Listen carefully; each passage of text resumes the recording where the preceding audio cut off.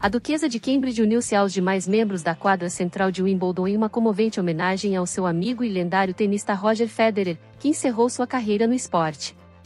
Olá! Seja bem-vindo a mais um vídeo do canal.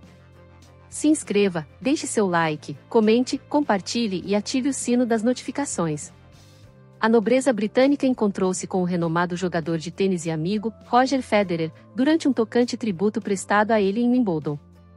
Kate surpreendeu ao fazer uma visita inesperada ao torneio hoje, onde ocorreu uma cerimônia especial em honra ao octacampeão Federer antes do jogo na quadra principal.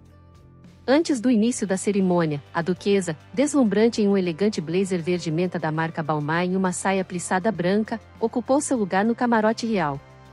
Sua presença foi calorosamente aplaudida, e as pessoas ao seu redor se levantaram e aplaudiram enquanto ela caminhava em direção às arquibancadas. Minutos depois, Kate levantou-se para aplaudir Federer, que também foi recebido no camarote após a exibição de um vídeo destacando suas conquistas.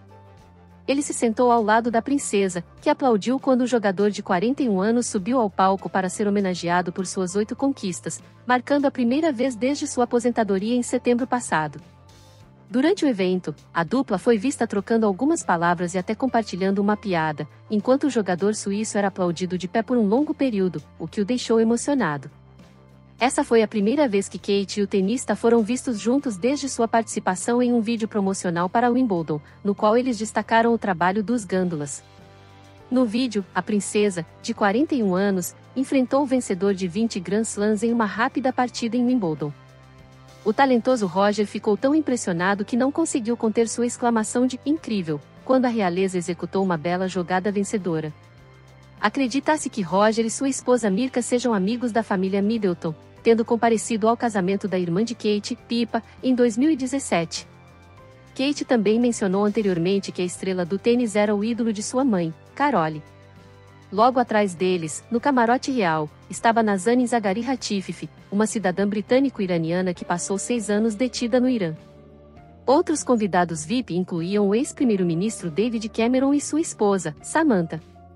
Todos estavam ansiosos para assistir à partida de abertura entre Shelby Rogers e a atual campeã feminina, Helena Rybakina, antes de acompanhar Sarandie Murray em sua batalha contra o compatriota britânico Ryan Peniston. Antes disso, Kate visitou a quadra 18, uma das quadras externas, para assistir à britânica número 1, Kate Boulter, que enfrentaria a australiana Daria Saville na primeira rodada. No entanto, sua estadia na quadra 18 foi breve, pois ela teve que se abrigar sob um guarda-chuva e deixar a quadra quando a chuva interrompeu o jogo.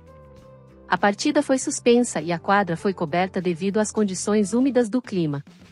Na quadra principal, Cameron Norrie enfrentará Tomáš Mašák, da República Tcheca.